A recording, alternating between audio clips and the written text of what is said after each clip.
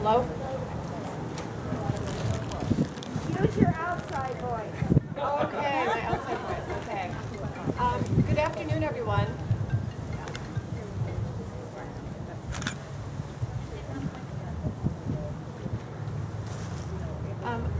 I'm Kathy Forrest. I am the president of the board of directors here at the Colonial Club. And it is my pleasure to welcome all of you here to the Colonial Club on this beautiful Halloween afternoon to our official 50th anniversary celebration. We are very honored to have Governor Tony Evers and Dane County Executive Joe Parisi join us today, and you'll be hearing from both of them later on. Before we get our program underway, would you please join me in a moment of silence as we pay tribute to all those individuals who have played a role in shaping of this beloved senior center.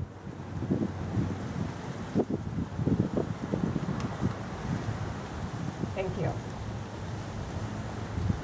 We're gathered here today 50 years to the day that another large group of people gathered here to mark the official opening of the Colonial Club. I can only imagine the excitement they must have felt to have been able to pull all the teams together that would make their senior center dream a reality. Sometimes today it seems like it takes a miracle to get everyone in a room to do this. 50 years ago they planned, they fundraised, and they built this place in a matter of a couple of years. We salute all those individuals, businesses, and organizations that help make the Colonial Club dream a reality. It is my honor to introduce to you one of those individuals who has connections to that earlier time and who is now serving his fourth term as mayor of Sun Prairie, Mr. Paul Esser.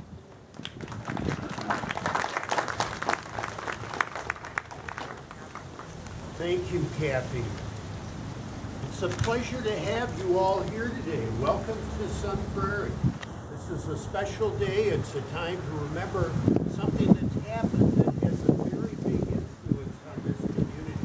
And we are fortunate today that we have Governor Evers with us, along with his wife, Kathy, and our county executive, Joe Parisi, who are always welcomed in this community, both of you. We like having you here, and it's a pleasure to have you here with us today. Also joining us today is Dane County Board Chair Esser, who is also a resident of the city of Sun Prairie. Annalise is behind us. And then with us from the Sun Prairie City Council, our council president Steve Stocker, 1st District Alderperson Terry McElroy, and 3rd District Alder Maureen Crombie. It's good to have everybody here.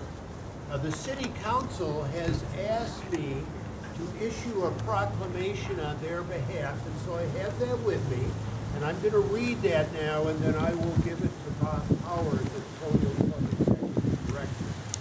Whereas community members worked together to develop the Articles of Incorporation for the Colonial Club in 1969, and whereas ground was broken for the Colonial Club building in September of 1970, and whereas the doors of the Colonial Club opened for the first time in October of 1971.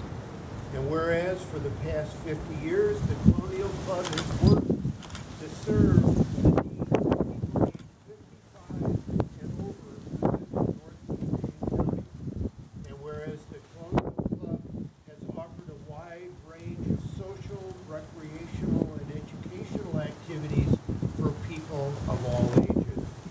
Whereas the Colonial Club's mission is to enhance the well-being and independence of older citizens.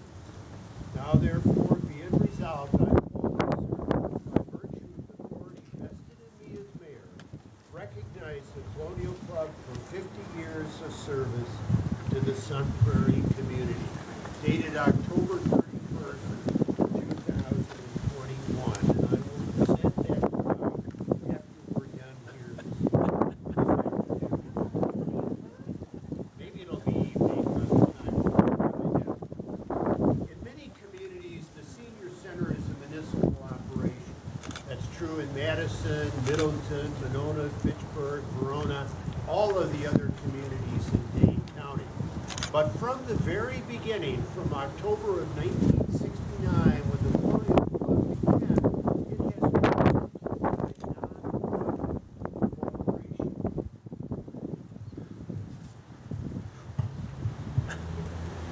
Okay.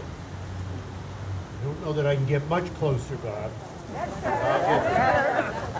It has chosen to be a nonprofit corporation with its own board of directors, and it's done its own fundraising. The uniqueness of this is reflected in its programs. It has chosen to provide services to the seniors not only in the city of Sun Prairie, but in all of Northeast Dane County. It has a wider range than you would expect if it were a municipal operation. And another unique feature of the Colonial Club is that back in 1988, it began an adult daycare services. Adult daycare is somewhat like child care, where you have a place that people can go that need supervision, but can be in a safe environment where they can get services. And that is another unique feature of this club that you don't usually see, and it's a very valuable aspect of it. But even though the club is not a municipal organization, it has received services from the city from its very beginning in October of 1969. In October of 1969, it began meeting in the basement of the city's library. And in that year, in that first year, the city council granted them an appropriation of $500. In the second year, that was increased to $4,500, and has increased steadily since then. In this upcoming year, 2022, the city of Sun Prairie will be providing the Colonial Club with $230,000 of support. And last year, in 2020, when the Colonial Club ran into an issue with a grant that did not come through and with some disruption due to COVID, the city council provided them with an additional $50,000 on a one-time basis. That is the type of support that has come. Now, the city council does not idly give out this money, and I can assure you firsthand, it is difficult to get money out of the city council.